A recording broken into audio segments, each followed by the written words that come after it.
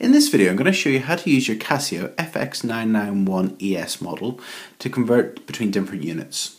On the inside cover of your lid there's a sticker, and that sticker down the bottom has got loads of different unit conversions. For instance, inches to centimetres, centimetres to inches, feet into metres, metres into feet, yards into metres, metres into yards, miles into kilometres, kilometres into miles, and so on and so on.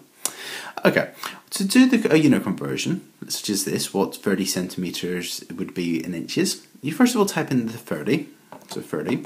You just double check the conversion we want is on the list, so centimetres into inches, no, yes, it's the second one here. So it's on the list, so we can do it. And then above the 8 button, you've got in yellow CONV, which stands for conversion. So we're going to press Shift and then number 8.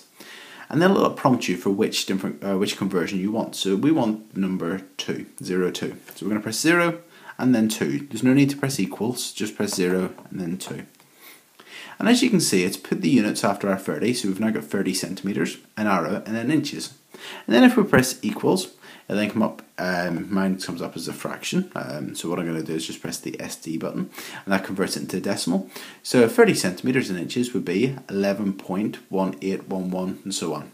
Now if you're doing your homework, you might have a particular conversion rate you're told to use, so obviously you'd need to do that.